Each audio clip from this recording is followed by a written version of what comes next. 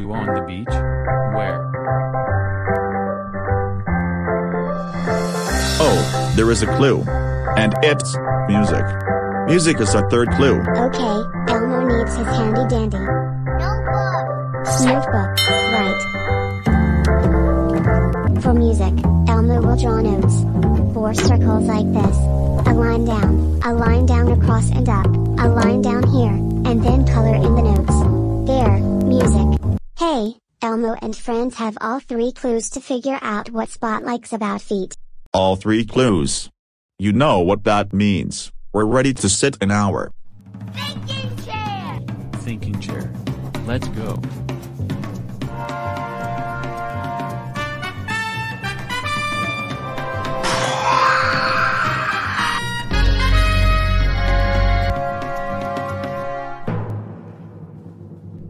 Now that we're in our thinking chair, let's think.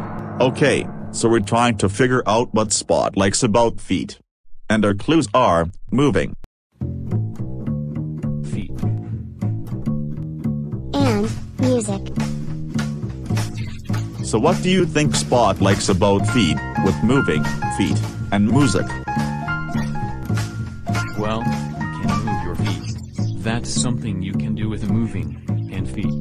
But what about the music? Well, what if you could move your feet with some music? But what are you doing when you're moving your feet to music?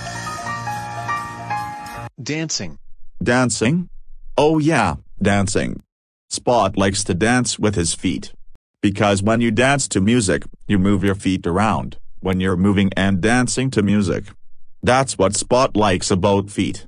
We just figured out Spot's clues. We just figured out Spot's clues.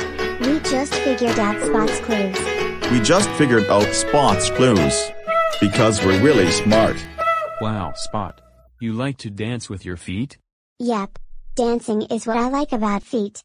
It's fun to dance with music. It's true. Dancing is fun to do. Especially with your feet. Dancing is definitely something fun to do with your feet.